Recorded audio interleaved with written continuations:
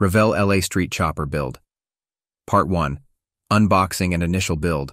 In this Sunward Hobbies article, I'll be highlighting the Revell LA Street Chopper Model Kit 1/8 Scale RMX. This kit is known as Kit No 85, 7326 or 17326. This is a highly detailed model kit and deserves as much time you can invest into it. As the project progresses, you'll see paint options and decal options along with a super easy diorama base to displace your work. Before I get into the build, I'm going to get you excited about what is on the box. The artwork on the top cover is wonderful and would make a great framed backdrop. The bottom is a nice guide for how the built-up project will appear, along with the many options for the final look. Keep this handy as a reference to help you along with putting the model together.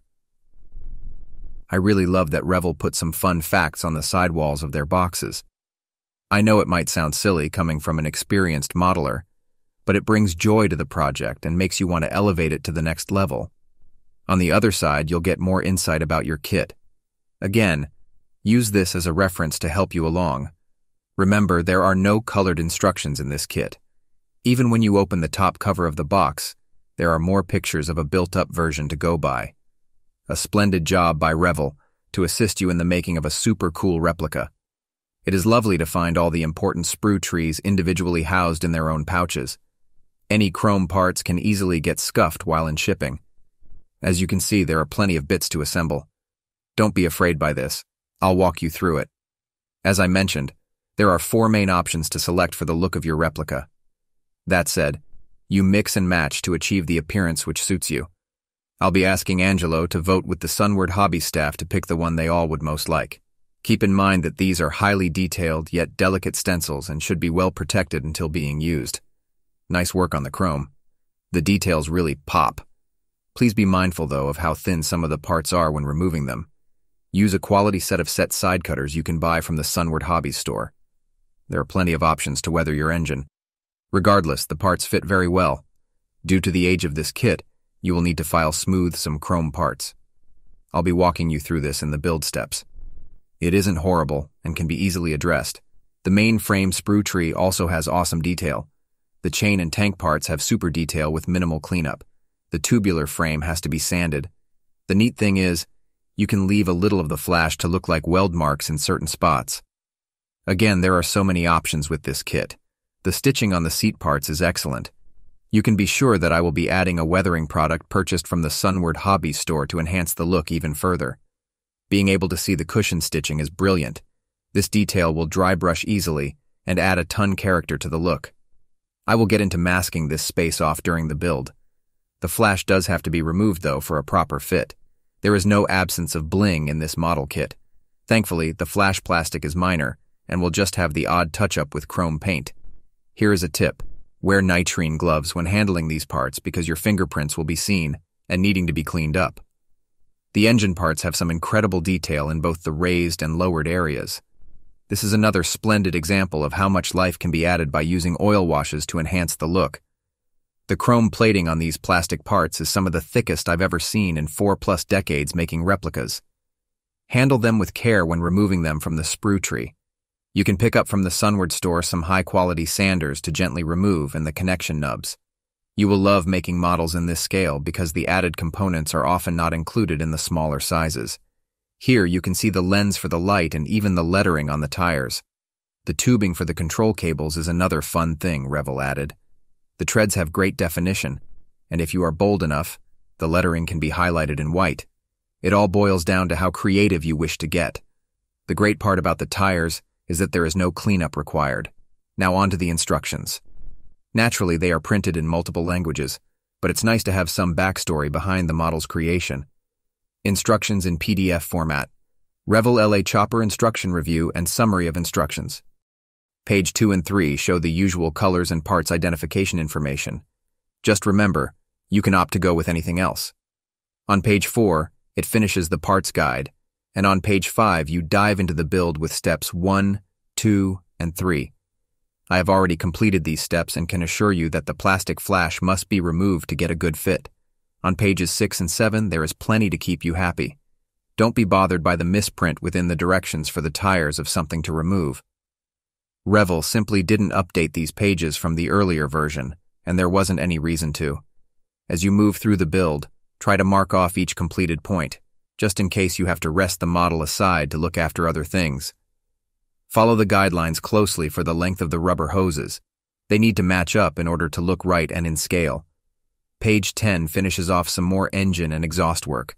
There are plenty of fine parts to go on, thus make sure the paint has fully hardened prior to installing them. Page 11 shows some of the options for the decals. Examine these closely to come up with a game plan as to how your model will appear. Once you have painted all the parts, you can complete the final steps. Make sure these parts have fully dried for 6 to 8 hours. There will be a slight amount of twisting and bending involved, so you don't want to harm the paint. Note the cable hoses in step 22. I would recommend picking up some CA glue from the Sunward Hobbies store to make a solid bond. Now for some street effects. A simple flatboard can be masked off and then coated with a wood filler to give the appearance of asphalt after being lightly sanded. Choose whichever brand you like so long as there is a bit of grit in the formula. While that base is curing, you can proceed with the build. The chrome must be removed from the meeting edges and the excess plastic removed for the best fit. An Excel number 11 blade will make short work of this. Clean off as much of the chrome plating where the parts connect. Trust me, they will disconnect easily if you don't. Adding some clamps will help. You will probably have to core out the connection point inserts to get the cylinder parts to seat correctly. Sunward Hobbies offer many sanding file kits to complete these small yet necessary tasks. Consult with one of the staff as to which will work best for you. The motor parts need a little persuasion to join up, due the age of the kit. Use some Excel-wide clamps to get them to conform after flooding the edges with Tamiya cement. Again, remember to remove the chrome plating from the connecting points and test fit these parts for the best result. If your replica is the same as this one, you have to remove a goodly amount of plastic in order for the engine covers to fit. Take it slow, and continue to test fit until they join properly. Once you have assembled most of the engine components, consider propping it up at an angle. This will help prevent the added parts from falling off during the drying stage. As you can see, I have marked off each part that has been installed on the instructions. The alternator part comes in white styrene and needs to be painted. You can choose blue, yellow, black, or red for this. Just make sure the connecting surfaces have the chrome removed to get a firm grip. The engine push rods must have the block end points cleaned of flash and chrome or they will never fit right. Glide them up into the camshaft holes and then seat into the block area. Some Mr. Hobby bright red paint will add a huge amount of life to your project, regardless of which decal scheme you opt to go with. If you have any mishaps at the edges, simply use some Mr. Thinner on a cotton swab to clean it up. Here you can see this awesome engine coming together. Yes, there are some touch-ups to be done, but you get the picture. You may or may not have to remove some of the rubber from the inside of the tires to get the rims to fit properly. Either way, you will have to clamp the two rim parts because the tire will force them apart. Add some cement to the connection points after they have been fully clamped down. This must rest for at least 6 hours before you handle it again. Otherwise, the soft plastic will warp and crack the chrome finish. While the rims are setting up, I'll turn my attention back to the little street diorama. There's nothing complicated about this. In fact, the rougher looking the better. Mr. Primer 1000 has just the right tone for the sidewalk curb. Tamiya Flat Black does a super nice job as a base for the road. Here, I'm masking off the center line for the yellow lane divider. There are a variety of widths you can pick up at the Sunward's Hobbies store. I keep many of them on hand. Slice your divider markers and use the tape as spacers for a more uniformed look, as in real life. Masking is essential to prevent the yellow from bleeding into the black. A bane of any modeler is over and under spray, so pick up some high-quality products from the store. It will make your project much more rewarding when completed. Even with my careful masking, there was a tiny bit of bleed through. Nothing a little hand painting can't fix, though. Here's the general layout of where the model will appear. There is plenty more to come on this build, yet I hope to have inspired you to lift any project to the next level. If you have any questions about the products used in this article, please feel free to ask the staff when you pick up or place your next order from Sunward Hobbies. H.G. Barnes is a former voiceover artist and retired sales and marketing professional. He's the author of 2 large-volume science fiction adventure romance novels with many more in the works. For well over 40 years, he's been building scale model replicas, and now does commission work for clients in Canada and the USA, plus completes projects for companies in Asia and Europe. Currently, HG is involved as an associate editor with Kitmaker Network's online magazine channels.